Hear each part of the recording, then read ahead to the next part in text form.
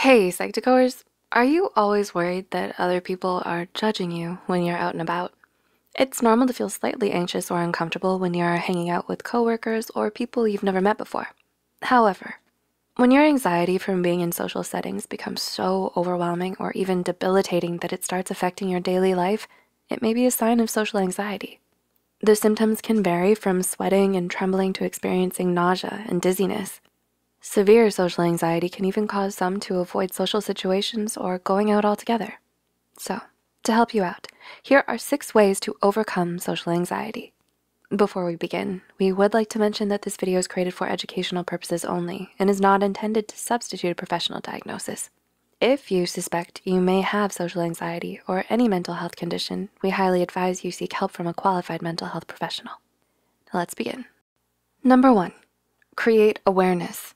Do you feel overwhelmed by the thoughts in your head? Sometimes when you're out at a social event, you may feel like everybody is judging you, or how you look, or how you behave. But more often than not, these negative thoughts are untrue and may actually stem from your own insecurities and criticism of yourself. By creating a habit of becoming more mindful and aware of where your thoughts are coming from, you can start to notice the triggers that cause your social anxiety to worsen and challenge and disarm these intrusive thoughts. Number 2, engage in relaxation techniques. Are there things you do when you find yourself feeling anxious? If not, you can practice some relaxing techniques since they can be incredibly helpful, especially when your anxiety becomes overwhelming. One strategy is diaphragmatic breathing, also known as deep breathing. Deep breathing engages the diaphragm and allows you to take in more air. Notice how your stomach rises and falls with each breath. Engaging in relaxation techniques can help you better prepare for moments of extreme anxiety. However, you should note that these techniques are not meant to substitute treatment for an anxiety disorder.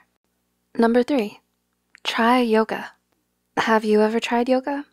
While it may seem cliche, yoga can be quite useful in combating anxiety.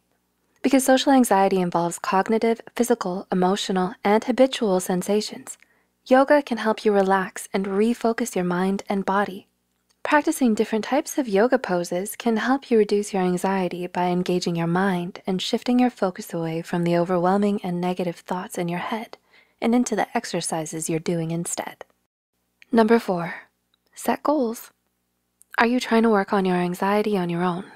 If so, it's important to remember to set some goals. Having goals will help you figure out where you want to go and guide you on how to get there. But it's essential that these goals are realistic and quantifiable, so you'll be motivated to continue making progress. There are some online quizzes that can help you gauge your degree of anxiety. These can help give you something to work towards. When you meet one of your goals, remember to also celebrate and reward yourself for them. Number 5, make something. Do you enjoy painting or journaling? Art therapy can be a beneficial way of reducing social anxiety. Since social anxiety often stems from the fear of being judged, it can end up creating a need for perfectionism in yourself. Engaging in art therapy can be a way to help you accept your imperfections and even make something beautiful out of them.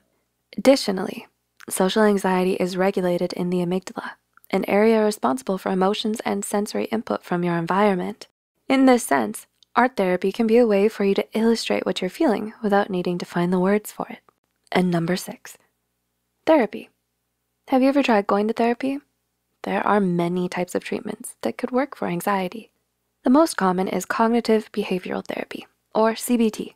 It's a technique often used to address many mental health conditions like depression, PTSD, and anxiety. CBT helps you identify your negative thought patterns and gives you the tools to change them. Another technique is systematic guided exposure.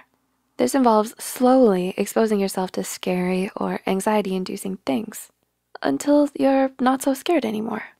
It's a way of taking baby steps to overcome your anxiety. With the right guidance and support, you can slowly overcome your social anxiety.